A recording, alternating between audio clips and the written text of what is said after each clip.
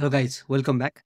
Whenever I create the RAG implementations video, many of you mentioned in the comment section that please can you show me how to do the same thing without using the OpenAI model so that you don't need to pay anything, right?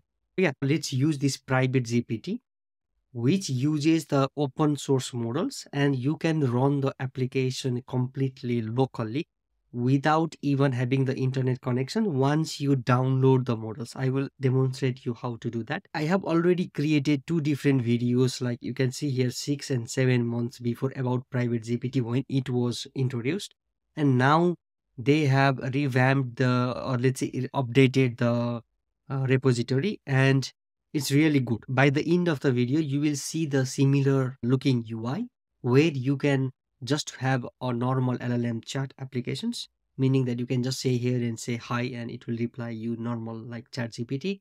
You can upload the files. For example, here I'm uploading create llama react deploy Vercel. You can ask the questions from this one and the LLM will reply you the answer.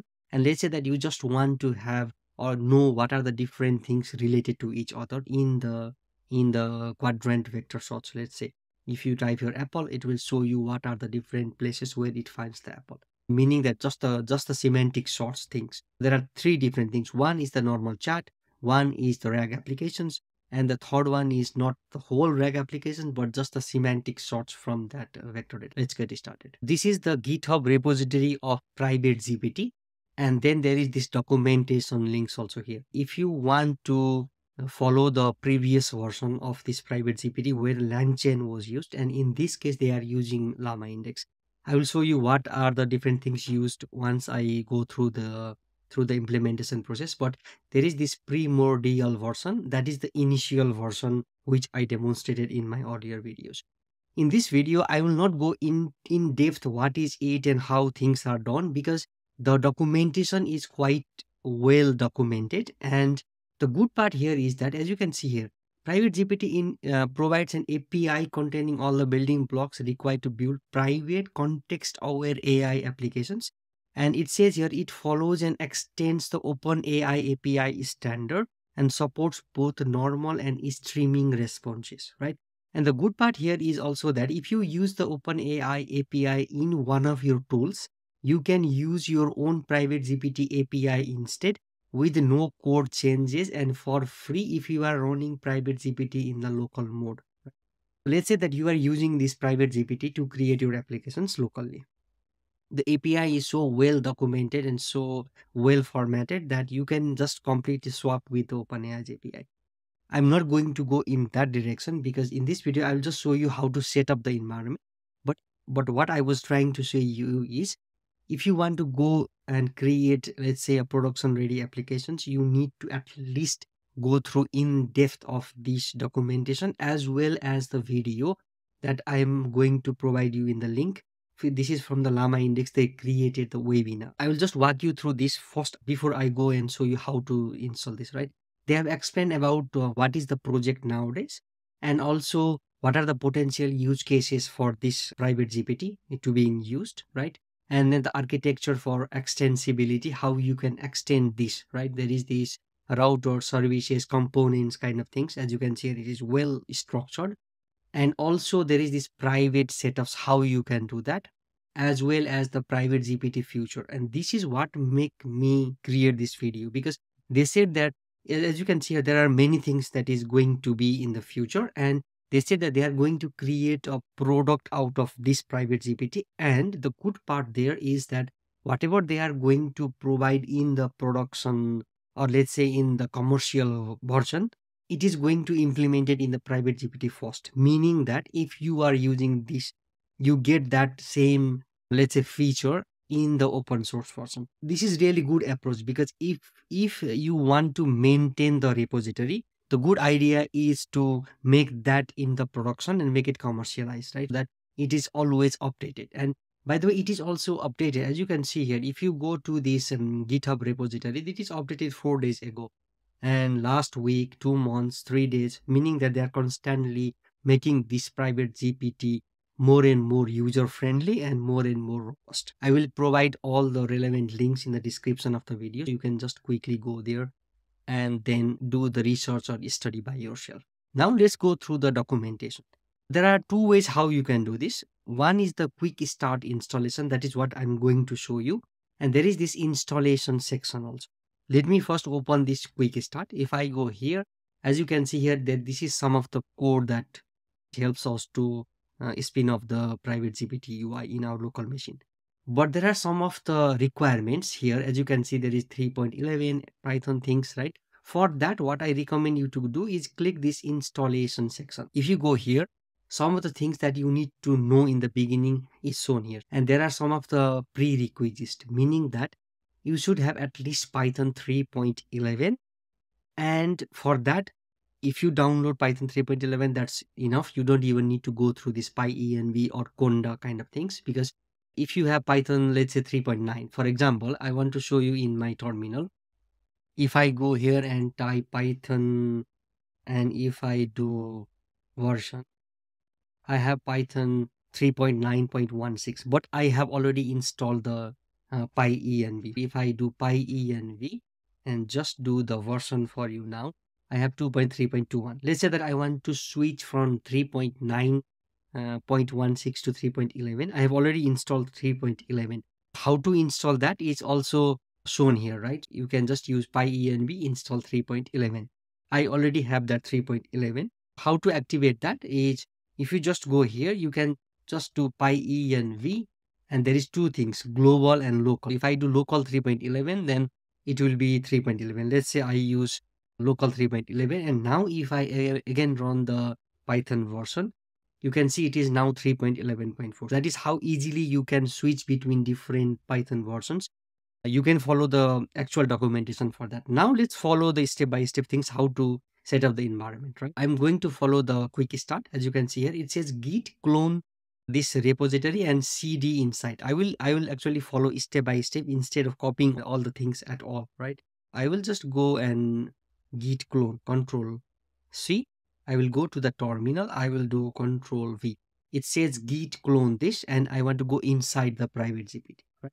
I will run this one. It is cloning that. I'm already inside here. If I do ls-g, as you can see here, there are different things inside this, right? But what is the next step? We need to create the virtual environment. We already have Python 3.11. As you can see, I have already changed to Python 3.11. I will now copy all the things until the setup. I will do Control C. I will go back to the terminal, and then here I will do Control V. There are many things happening here. First, it is creating a virtual environment. As you can see here, Python 3.11-mvenv.venv, and then it is activating the virtual environment, and then it is installing Poetry and all the necessary packages for us. If I run this now, it will do all the necessary things that it needs to do in order to set up the environment, meaning that once this is done, what we can do is launch the private GPT API server and the Gradio UI. Now you know that it is also using the Gradio. When that is being installed behind the scene, I will just show you the different things here. Let's say that you want to know what is the API reference. You just click on the API reference. As you can see here, there are contextual completions, there is context chunks, there is ingestion, embeddings, health checkup, and so on. If you want to know what is the health of your application, there is already a API for that. You can just go here and just play around with this. There is this manuals which shows you all the different things. What is the storage, vector store. As you can see here, the quadrant is being used by default. You can quickly switch between different things. And then there is LLM backends. There are different things that is mentioned here. And by default, actually, it is using Mistral 7B. You can just go through the project, and inside the settings, for example, I can just show you from this GitHub repository also, because you don't even need to open this in the VS Code for now, just to show what it is there, right? If you go to the settings.ml file, this is the main place where you can change different things here. As you can see here, there are different things mentioned here, and if you scroll down here, there is this maximum number of tokens, context window. You can change just from here. You don't need to go to the source code and do all the different things. And there is this tokenizer being used. And as you can see here, this is this quadrant being used. You can change with other also. And here is this local, as you can see here, in prompt style it is using llama 2, and there is this Hugging Face link being provided here. and it is using Mistral, not Mixtral, but Mistral 7B. And then there is this Hugging Face link being shown here, and the embedding is BAAI, right? Meaning that everything is open source being used here. Now, if I go to the terminal, as you can see here, now it is installing the models. It will take some time in order to install all the different things, and this is one-time job. It will take some time in the beginning, but once this is done, you don't need to do this again. Meaning that once the installation is completed, we can be offline and then also use these applications. I will show you also that later, but as you can see, it is taking some time because it needs to install many things behind the scene. If you have installed something from Hugging Face, you know it needs to install different things in order for the things to work, right? Now this model is Mistral 7B and it is 4.37 GB. Now, as you can see here, it says setup is all done, right? And I will clear the screen here.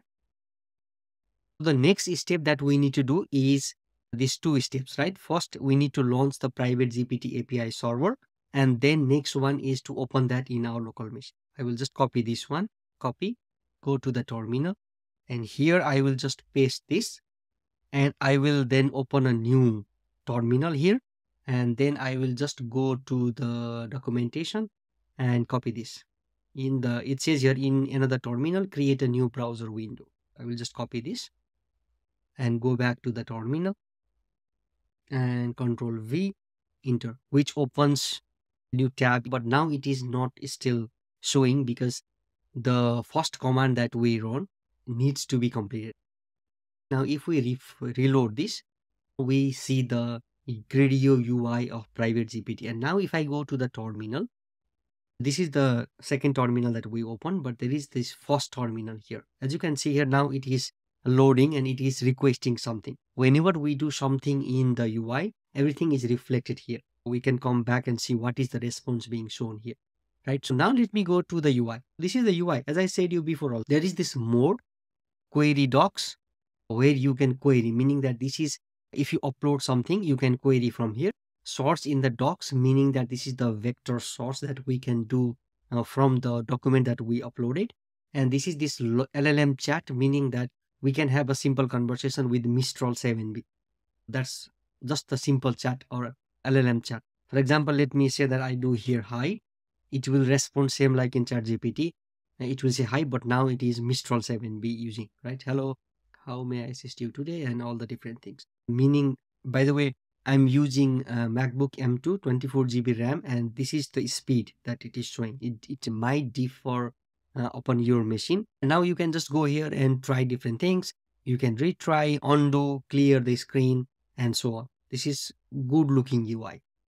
Now what I will do is upload something. I will upload one file that I used to upload in my previous videos also about this create llama. As you can see here, now it is being processing and I uploaded this create llama rag deploy virtual.pd.